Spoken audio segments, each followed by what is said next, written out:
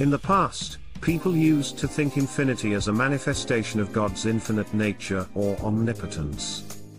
Now we can see infinity as a matter of mathematical or scientific concept that has no religious or spiritual connotations. Describing infinity using a number like the square root of 2 is not problematic in itself, as irrational numbers such as the square root of 2 are used to represent quantities that cannot be expressed as a ratio of two integers.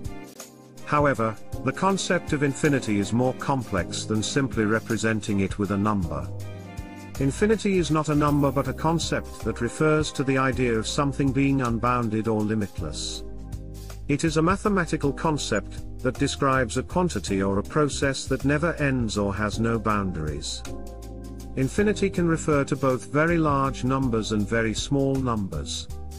The problem with infinity arises when it is treated as a number and used in calculations as if it were a finite quantity. This can lead to paradoxes and contradictions in mathematics, such as the famous Zeno's paradoxes, which involve infinite divisibility, and the idea that motion is impossible. So, the problem is not with the numbering system or division system, but rather with the way we understand and use the concept of infinity in mathematics. We need to be careful and precise when using infinity in calculations and make sure that we are not making any assumptions or oversimplifications that could lead to errors or inconsistencies. Zeno's paradox is a series of philosophical puzzles that question the nature of motion and change.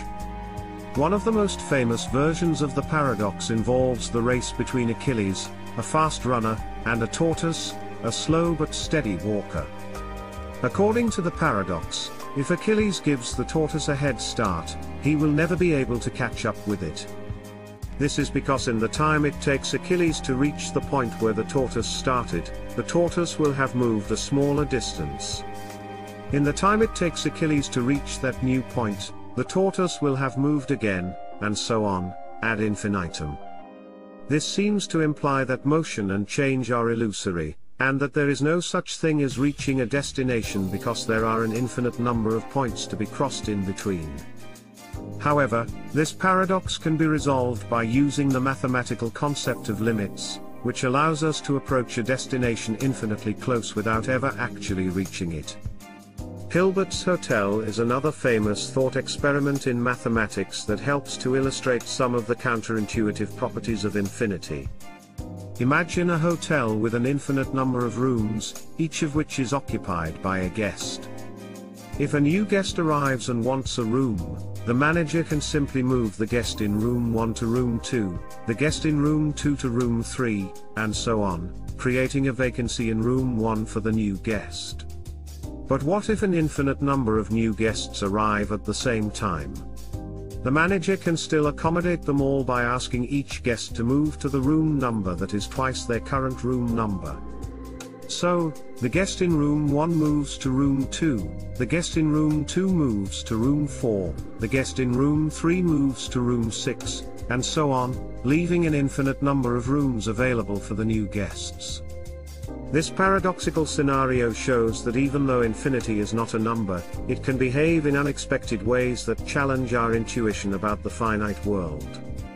Hilbert's hotel helps us to understand some of the complexities of infinity and its relationship to finite objects and processes.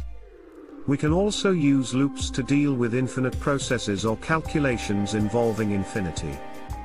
A while loop is a control structure that repeats a block of code as long as a specified condition is true.